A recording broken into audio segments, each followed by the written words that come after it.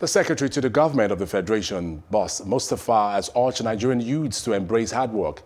He made this known while commissioning a computer center, a borehole, and provided several tricycles for his former primary school in Adamawa State.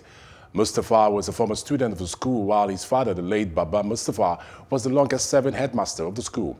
He tasked the students to imbibe the spirit of hard work, commitment to education, discipline, and dedication to God in order to succeed in life. Where you come from does not matter.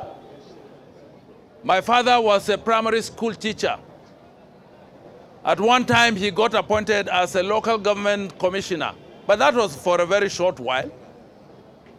He returned to his passion and his love, that is to teach at the primary level. If the son of a primary school headmaster who lived on this facility, not in the GRA, would by the grace of God today become the Secretary to the Government of the Federation, for those of you, the message is very clear.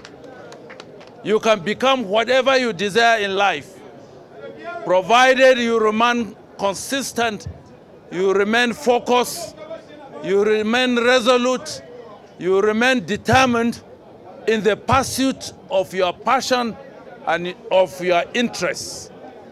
What you resolve to become is what you will become. You will not achieve success by accident. It's a deliberate, pragmatic, and practical pursuit that will take you to where God has destined for you. God has already destined for you a future. But it is your responsibility to walk yourself to that future. By His grace and by His support and the help of some of us, you will achieve what God has destined for you. It will improve improve the standard of learning of the teachers and also the students, because it will help them in the teaching aids. With the help of the computer, practical work can be done to the students, and also we have the projector.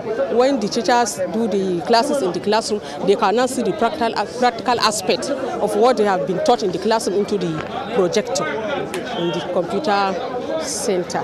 In this world, anywhere you go is about computer. Even now the jam, whatever, any exam is about computer. So this project came at the right time, and we're going to use it the way we're going to impact the knowledge into the people seriously.